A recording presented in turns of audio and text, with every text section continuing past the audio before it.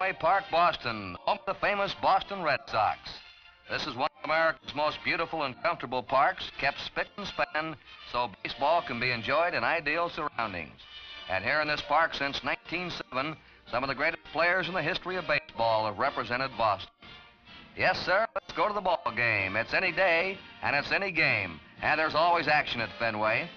We're outside with the crowd right now on the Jersey Street side of the park, and just about ready to move through the gates inside. Time for that program, though, that scorecard, peanuts now. Baseball and Gansett a bit later. And that symbol right there means baseball at its best. Well, the pitchers are just about warmed up. The last test of that fastball and that curve before game time.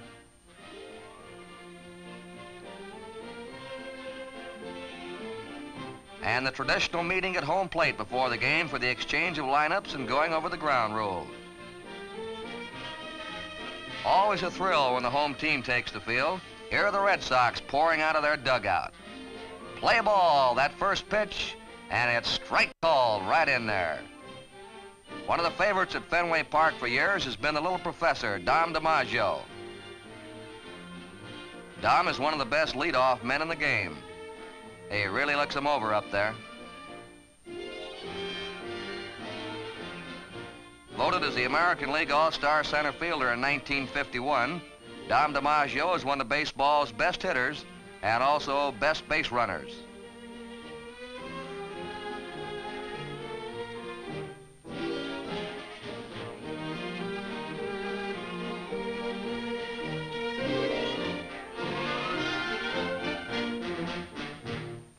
When you talk about outfielding, well, there's none better, no surer than Dom DiMaggio. He can really go get 'em.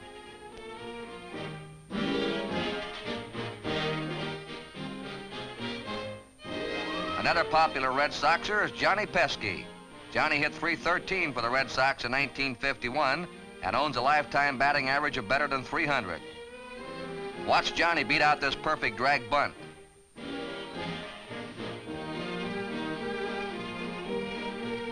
He's always been a real hustler, gives it all he's got, all the time.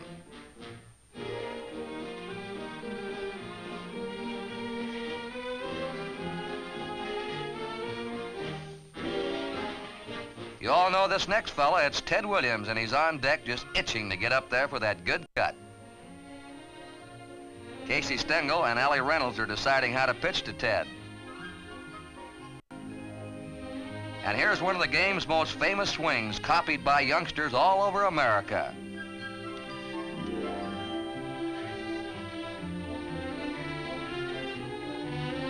Power has always been synonymous with the Red Sox, from Pat Dougherty and Buck Freeman down through Jimmy Fox and Joe Cronin, and in recent years to Ted Williams. Fans have loved the home run, and they haven't been disappointed at Fenway. And there it goes. It's a Ted Williams wallop.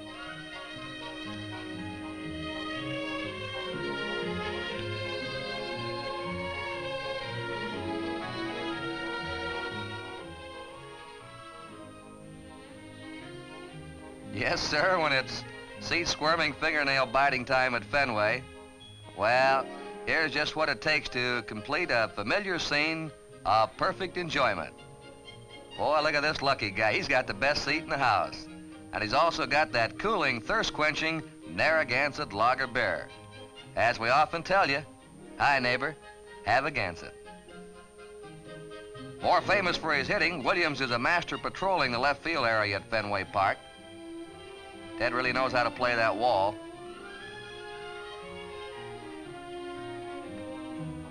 And here he is drawing a beat on a fly ball.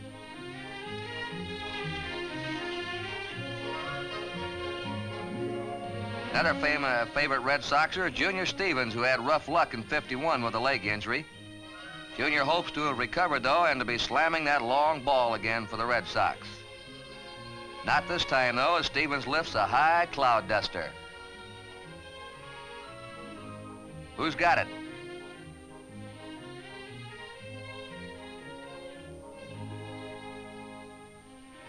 Earl Combs, first base coach of the Red Sox, and Billy Goodman, a handy guy to have around. Billy played 5 positions in 1951.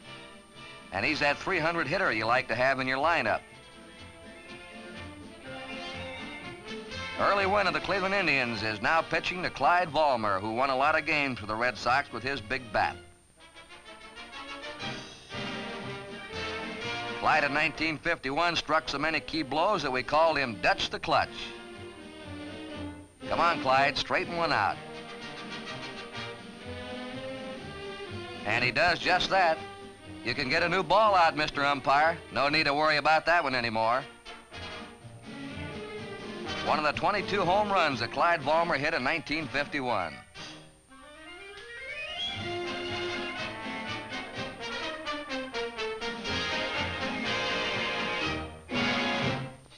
Well, who's the next hitter? Hey, wait a minute, who's this character? You can use only one bat at a time, fella.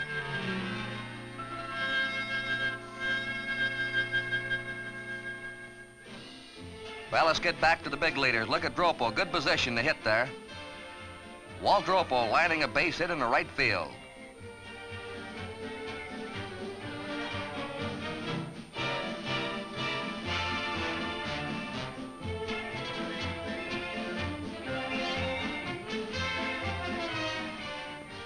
The sophomore jinx got Walt after a sensational rookie season, but he hopes to be coming up with some more base knocks like this one in the future. There's a typical Dropo blow, a line drive off the left field wall.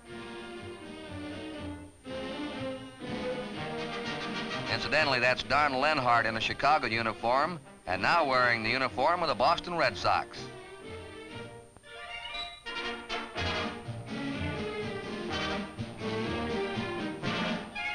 Let's watch Dropo in the field now, and then assisted play at first base.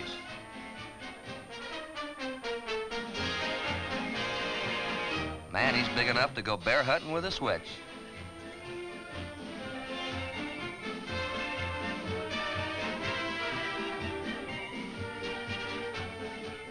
Freddie Hatfield is better known for his sensational fielding, but right now Freddie has just gone for the bacon and eggs.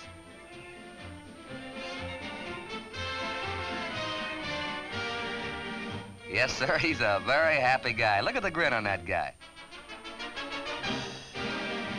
You can't win without the pitching, they say, and here's a fellow who won and saved a lot of games for the Red Sox. It's Ellis Kinder, baseball's top relief pitcher. A typical Kinder delivery. Strike three, swinging to retire the side.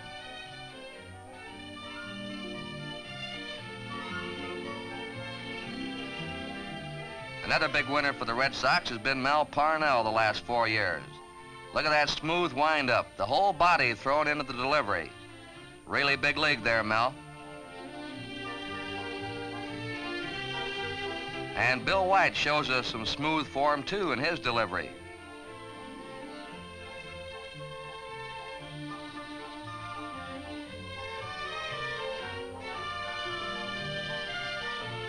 It's Ray Scarborough tossing one in. Well, so much for the pitching, and time now for a slight break in action. They always scrape the infield at the end of the 5th inning at Fenway, so the diamond will be in good order the last part of the game. And that's time for another refreshing treat of the famous beer that brings you the Red Sox on both network radio and television, famous Narragansett Lager beer, brewed in New England's largest brewery. And there's that lucky man again.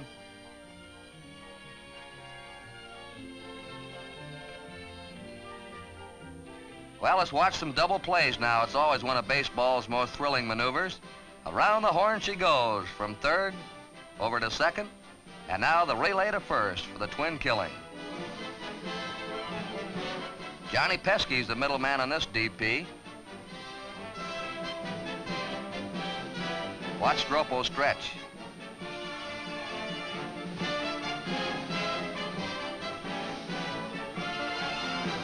Here's Billy Goodman starting a double play.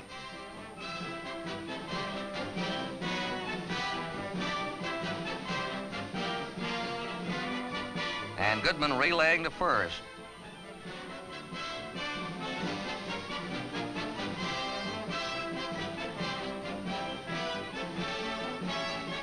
Here's quite a double play combination. Jerry Coleman and Phil Rizzuto of the Yankees. It's Coleman to Rizzuto, and watch Phil get out of the way of the incoming runner.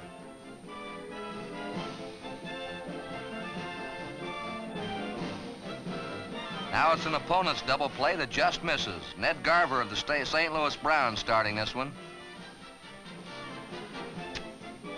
There's one out.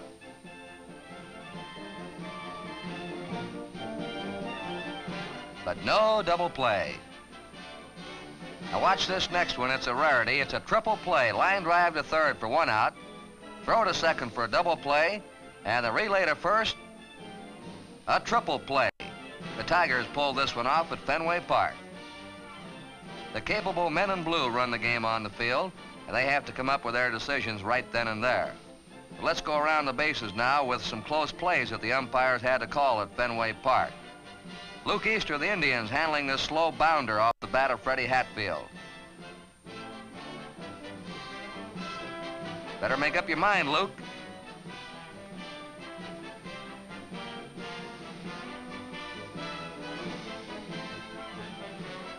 First baseman Walt Dropo to pitcher Mel Parnell this time.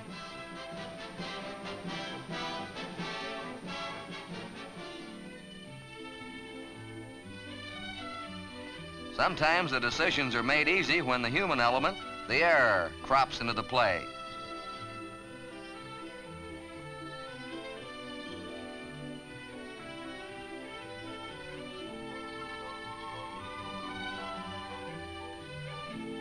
I'll bet Don Calloway of the Tigers is mad at himself over that one. Well, let's move down to the Keystone sack now. And here's Johnny Pesky sliding in just ahead of the peg. He's safe. Johnny's on the other side of the play now. Notice the good position for the tag, feet straddling the bag to avoid being spiked. That base runner looks like he's been caught stealing chickens.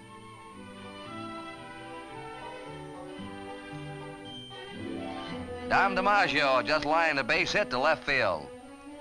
But Dom's going to try and stretch it for two. Here he comes, and he's out, but a nifty slide.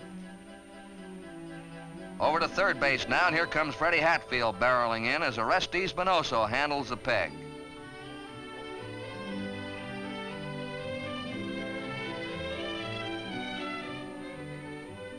Anything can happen on a close play. Now this runner is going to be safe as the throw from the outfielder hits him.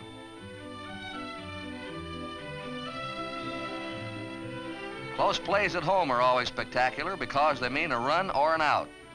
It's Orestes Bonoso sliding in, and he's out.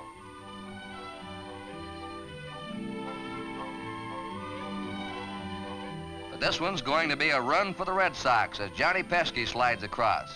Not much argument on this one. Yes, sir, always lots to talk about over our Narragansett baseball microphones.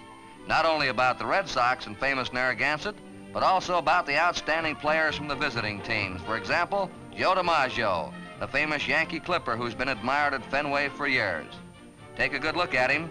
He's one of the truly immortals of the great American pastime.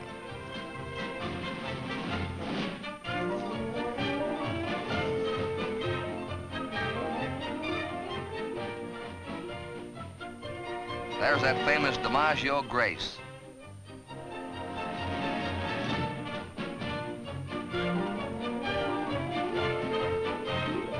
DiMaggio tries to shoestring this one. He's hustled on every play of his many brilliant seasons.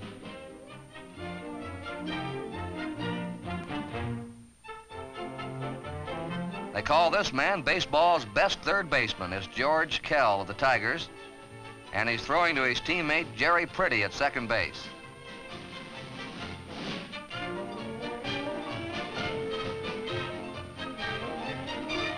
Bobby Avila had a sparkling season with the Indians last year. He's one of the fastest men in baseball. A beautiful slide.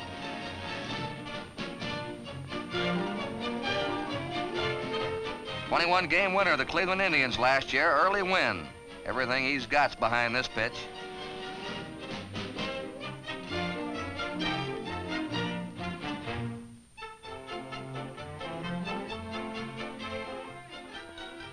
Jerry Coleman of the Yankees has been one of baseball's best defensive second basemen. He covers a lot of ground.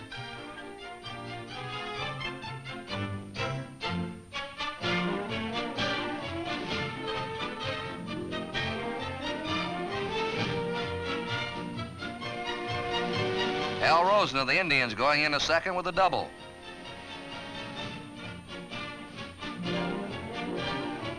Here's a fellow that plays a mess of center field for Cleveland. It's Larry Doby. If you've ever seen a big cat get on its feet, watch this.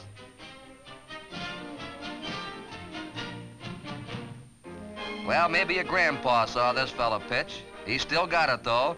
It's the fabulous Satchel Paige with his own brand of slow motion. And this chunky little fella is Eddie Lopat, a 20-game winner with the New York Yankees. Here's another Yankee stalwart, the Springfield Rifle, Vic Raschi. Now a nifty bit of shortstopping by Ray Boone of the Cleveland Indians.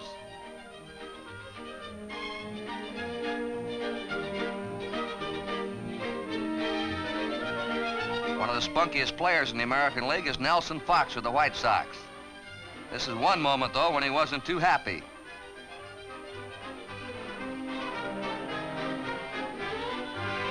One of the real rookie stars was Minoso of the White Sox. Look at the cut that guy takes. Uh-oh, here's that character again.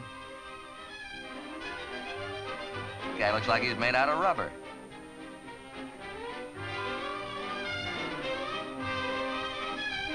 Well, from the ridiculous to the sublime. Hi, neighbor. Nice to see you. Narragansett. Another in the parade of great stars to Fenway Park is little Phil Rizzuto of the Yankees. Here's Rizzuto attempting one of his famous bunts.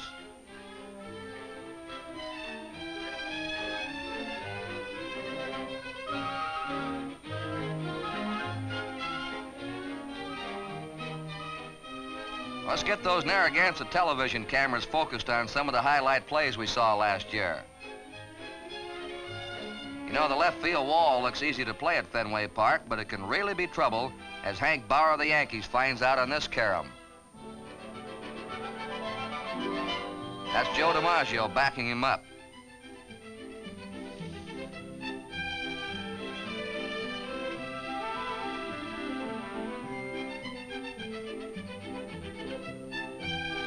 If you've ever shot three-cushion billiards, well, you know how this fellow feels.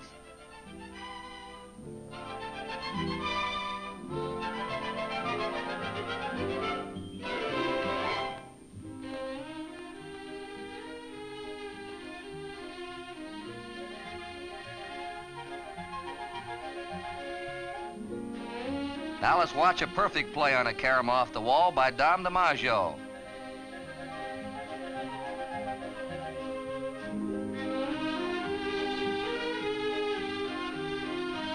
Johnny Pesky meeting the relay.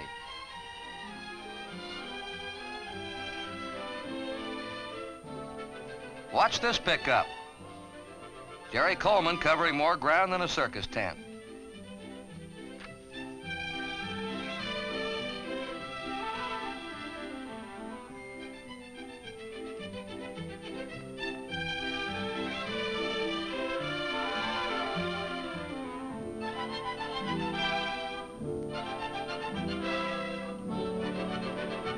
Bunt is always important in baseball. Les Moss has a tough decision to make on this one.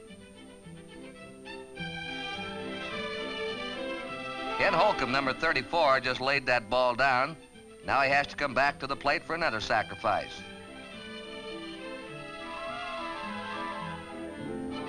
Leo Kiley of the Red Sox fielding it, and Big Waldropo decides he better get out of the way.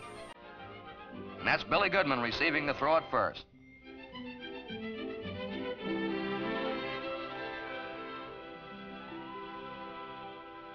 Yep, 1951 is history, but it's always another year for the ball fans. And it's Lou Boudreau, the new manager of the Red Sox, being congratulated by the popular general manager Joe Cronin on the left, and yours truly on the right. Yes, sir, Boudreau is the manager of the future, but memories of the past will always live. The heritage of Buck Freeman and that great outfield of Lewis, Speaker, and Hooper of the great Bill Kerrigan teams. Jimmy Collins of the Red Sox, the pioneer of brilliant third base play. And other infielders, Jake Stahl, Jack Barry, Everett Scott. Don't forget the pitchers. A young fellow named Babe Ruth was one of the best with the Red Sox. And there were Cy Young and Smokey Joe Wood, Herb Pennock, and Lefty Grove. You can go right on down the line to Jimmy Fox, and to Mr. Clutch, Joe Cronin, and Bobby Dorr, who has just announced his retirement after 14 brilliant seasons with the Red Sox. And of course, the present gang today, carrying on in the colorful and exciting Red Sox tradition. Whatever you like best about Major League Baseball is waiting for you with the Red Sox in action. Brought to you on both network radio and television by Narragansett, New England's largest brewery. Hi, neighbor. Have a Gansett.